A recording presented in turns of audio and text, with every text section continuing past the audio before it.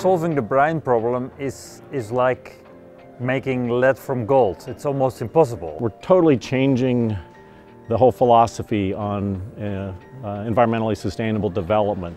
The problem is simply a existing problem which we have to solve, and I think we as a Red Sea company, with our aspiration of being top in sustainability, we can not only set standards, but we can do our best to contribute to this idea.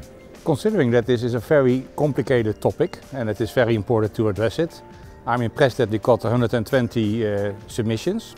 And when we look at this top 5 who presented here today, I'm impressed by the content, but also how they presented. This gives me a lot of hope for the future with these young generations. There is a huge lack of drinking water in the world, so reverse osmosis is a really promising technology for that. But unfortunately, we have the brine, and we need to deal with it. And the brine can have a huge impact if we still keep managing the brine in the old-fashioned way, that is just discharged to the sea. And we need to protect the seawater life. My entry was using brine to save the Dead Sea. The main concept is that we generate a lot of brine in Saudi Arabia and in massive amounts that could be used in a more beneficial way, straight as it is, without further treatment, just by pumping it all the way from Saudi through a pipeline to the Dead Sea, where we would hopefully help restore the current level of the Dead Sea, which is diminishing over time. It's always better to use the already existing technologies, so you don't have to deal with what will happen if it doesn't work or something like that. So it's just gathering together already used ideas for the production of these chemicals, and also the fact that we don't have them in the Middle East, so all these chemicals, so we will be avoiding all transportation issues. And at the end we decided to work to stay with this idea of molding with brine, because we think it's a really sustainable way to deal with the brine.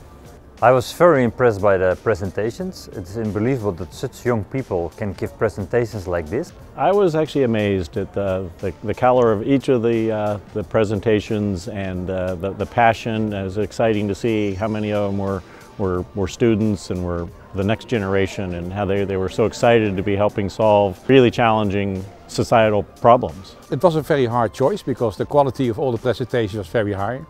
And after a tough discussion, we were able to make some decisions.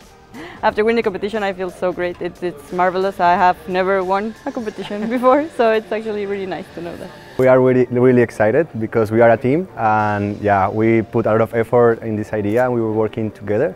And it was really amazing to bring people from many different places, and now we could manage to have this good idea that then was one of the winners. Feels great. I feel like I did my team justice because I was sent here to represent them and their ideas, so it feels wonderful.